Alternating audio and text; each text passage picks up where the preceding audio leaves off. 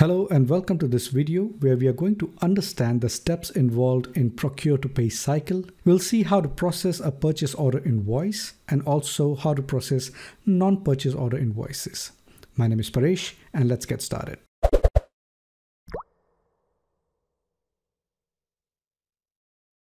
So the topics that we are going to cover in this particular video is to understand the 6 steps that are involved in procure to pay cycle. We are also going to process a purchase order invoice and also see how to handle non-purchase order invoices. All right, so let's discuss procure to pay cycle. Now, usually in an organization, the procurement cycle starts with purchase requisition, or sometimes it's also called as purchase request, where what happens is the users from various different departments of the organization will prepare a request of the material that's needed to be purchased and then will submit the request. Now, based on the organizational policies or the business process, the request may go through approvals. And once the purchase request is approved, it is then when it goes to the procurement team, where the purchase team requests for quotation. So for example, let's say HR team in the organization raises a request to procure some office chairs, right? Now, when the request comes to the procurement team, they don't just go and buy the item from any supplier in the market. They get quotations from multiple suppliers. In Dynamics 365 terms, we call them as vendors, and check who can give a better deal on the price, and maybe then finalize a supplier, what we call as vendors. Now, once the supplier is finalized, the purchase team of the organization,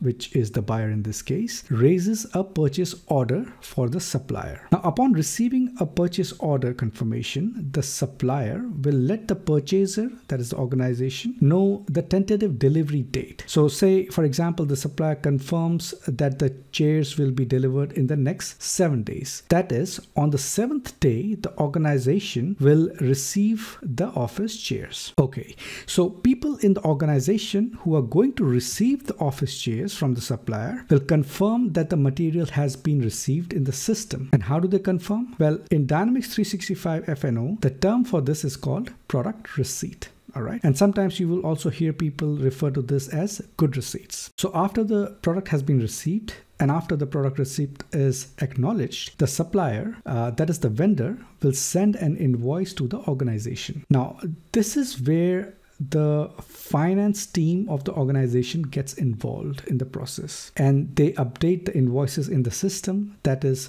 the bill that the supplier sent to the organization is updated in the system. And based on the terms of payments between the organization and the supplier, for example, they might have an agreement that the invoice needs to be paid within 30 days.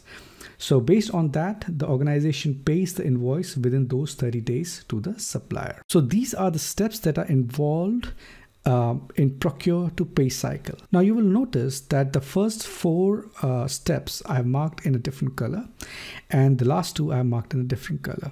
The reason behind this is that from purchase requisition to product receipt comes under trade and logistics. That is the supply chain management process. All right.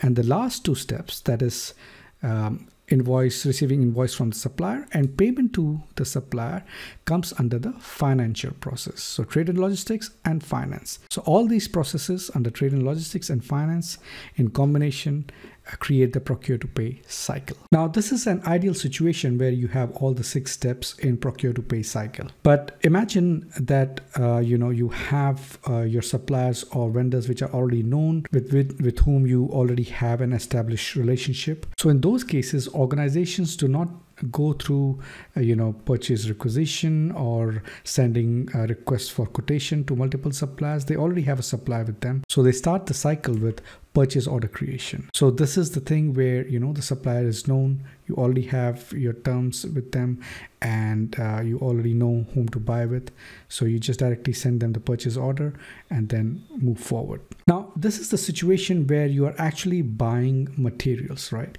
So when you're doing any purchase orders, there are 2 things that you can purchase. Either you can purchase goods, materials, or you can purchase services. So for example, you have an supplier who provides a service for booking travel tickets, right? So in those cases, you do not raise a purchase order actually, because you're not buying some material. You are looking for some service, right? So you request for travel tickets, and you have your email conversations with the supplier. The travel tickets are booked, and the supplier sends you the invoice directly. All right. So there is no actual purchase order creation over here, because you're not actually buying a material but a service, but you're still liable to pay that invoice to the supplier, right? So these are called non-purchase order invoices. So in an organization, there will be various instances where a supplier sends you the invoice, and those invoices are related to purchase orders. But there will be some other instances where the invoices are not related to purchase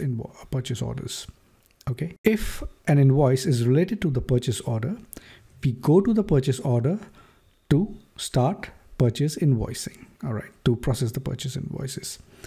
And if an invoice is not related to a purchase order, well, we still need to enter those transactions, but we do that through something called as invoice journals.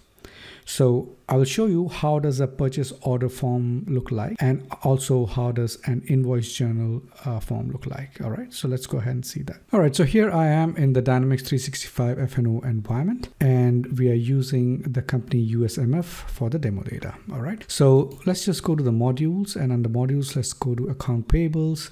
And under account payables, let's just click on all the purchase orders. Here you can see a list of all the purchase orders, right? And you can see that there are lots of purchase order created with different vendors. For example, Fabricam supplier, Condos Office supply, and datum receivers, and City of Power and Lights, so on and so forth.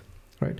So let's just open one purchase order. So in this video, we are just going to see how a purchase order looks like. Now to be able to create a purchase order and process invoices, that is something that we will look in upcoming videos. Okay, so let's just open that. This is the purchase order header, where it gives you a summary section, and then over here there are purchase order lines, right? And these lines are nothing but the materials that you are trying to purchase. So for example, we have steel press frame, cone and coil assembly, dust cap, Fahrenheit cap. It provides the site, the warehouse, how much quantity that you want to purchase, the units, the unit price, and net amounts, and so on and so forth. Basically, there are different tabs where you perform certain actions. So for example, under the purchase, you will basically when you have the purchase order, you can confirm the purchase order invoice, and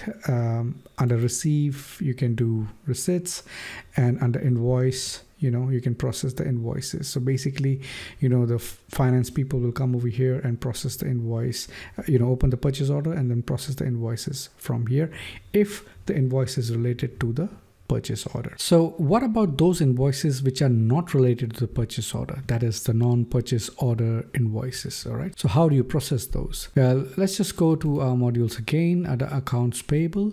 Well, throughout all the modules, you will see this section called invoices. All right. And then you can open the invoice journal. And in the invoice journal is where you process all the non-purchase order related invoices. All right. So for example, this is the list of all the invoice journals. I can select the journal and click on the lines. And basically over here, I enter all the lines, invoice lines for the vendors, right? So this would be the account type, which is vendor. We choose the vendor account, and then invoice date, invoice description, and debit and credit, and also the accounts from which it has to be debited and credited. All right. So how do we process these vendor invoice journals? I will take you in detail in upcoming videos, but this is the place where you process all the non-purchase order related invoices. Now, similarly, if you have to receive payments from the customer, if you go to accounts receivables, and over here under payments, you can see the customer payment journal. And here's the place where you can process all the payments that you have to receive from the customer. All right, so let's just do a quick recap of what we watched in this particular video. So by now, you must understand the steps that are involved in procure to pay cycle. There can be instances where the invoices are related to purchase order. So I just showed you how the purchase order forms looks like. And also the invoices which are not related to purchase orders, those are called non-purchase order invoices. And basically you use journals to process those kind of transactions, right? So the details of working with purchase orders and the details of working with the journals is something that we will look in upcoming videos. So thank you for watching. And if you like the video, please do subscribe to the channel. Also, do not forget to like and share. Thank you. Bye for now.